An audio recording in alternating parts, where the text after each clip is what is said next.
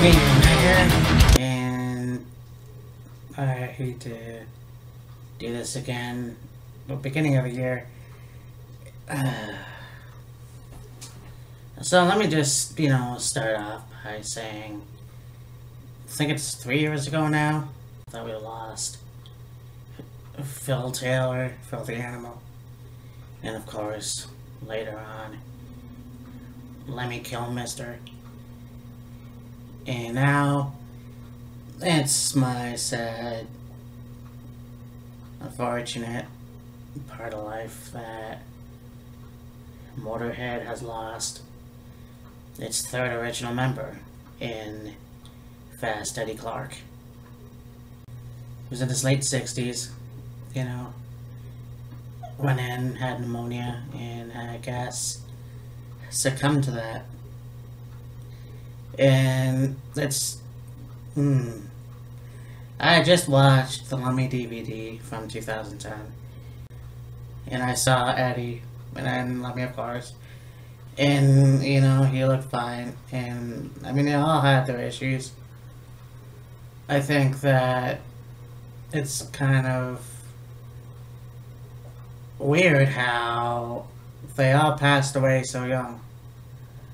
That's basically, unfortunately, the rock and roll lifestyle, live fast, die young.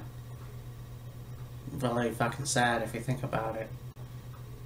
It's a really sad situation, and I feel for the family, obviously, but at the same time, I do know that heaven has gotten louder.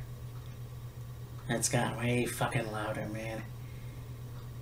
They're together again, it's kind of, that's the way I look at it, it's just, Motorhead was one of those bands that influenced a lot of, they influenced Metallica, they've influenced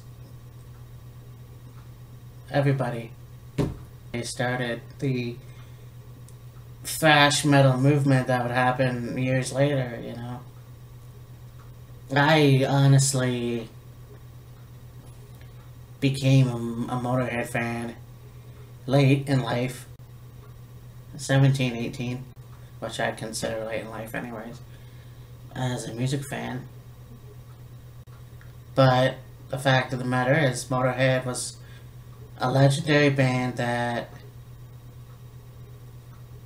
kicked a lot of ass, did what they wanted to do, and it's one of those, it's sad that he's gone, it's sad that they're gone, especially today that Eddie Clarke has passed on,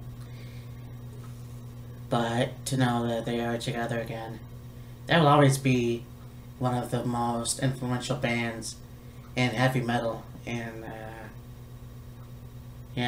not really more I could say, really, but rest in peace, Eddie, and that's it. So, I'll see you then.